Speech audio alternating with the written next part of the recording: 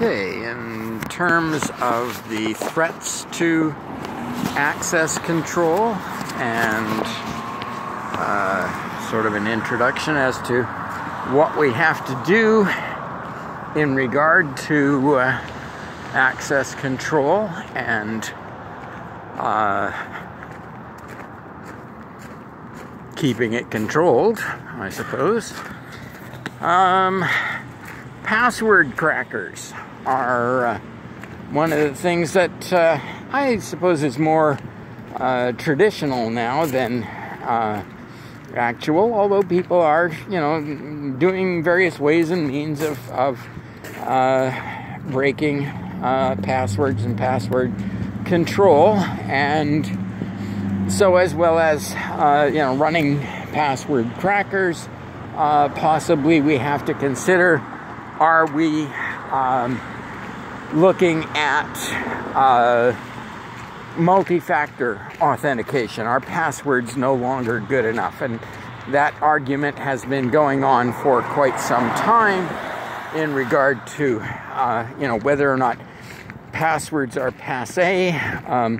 As one person has said, the only reason we're still using passwords is because they're free, and in terms of security, you get what you pay for. So, yeah, we've got to consider that, whether passwords are something that we should still be using, or but if we are, how do we ensure that they are strong enough? How do we ensure that they are backstopped, possibly with multi-factor authentication? And of course, cracking passwords is just one form of spoofing, of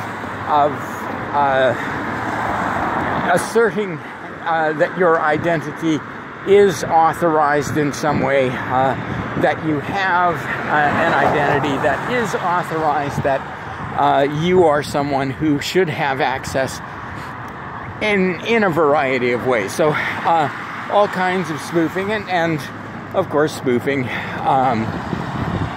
we're looking at that in terms of social engineering as well. It's not just the technology, it's not just breaking the password, but there are a variety of aspects to spoofing, and a variety of ways to do it, to impersonate, to masquerade your identity in some way. Now, there is, of course, always the technical ability to just sniff traffic. So, sniffing of all kinds of network traffic, and seeing as how, these days the computer is the network, or the network is the computer. It's hard to say where the lines are drawn, but certainly the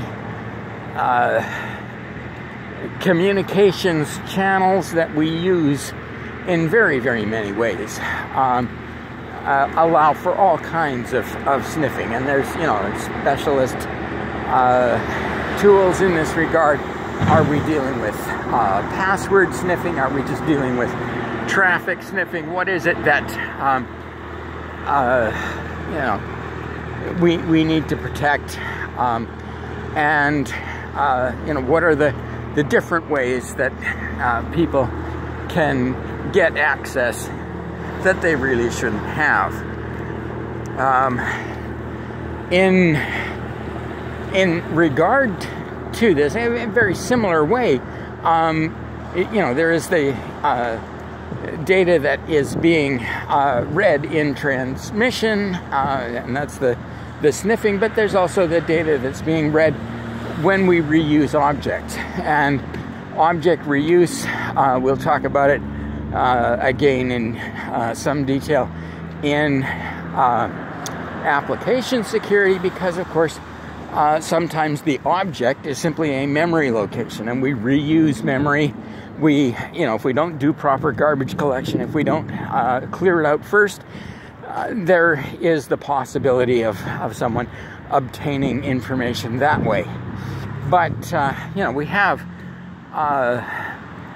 physical objects that get reused, or in some cases just discarded. And there have been all kinds of studies of people going to recycling centers and obtaining sometimes hard drives, sometimes networking devices, switchers and routers and so forth these days, that hold an awful lot of information. And we've got passwords, we've got network traffic, we've got network maps, you know, all kinds of things that we are giving away when we give away or recycle equipment. So object reuse, reusing objects, there's many types of objects that get reused, and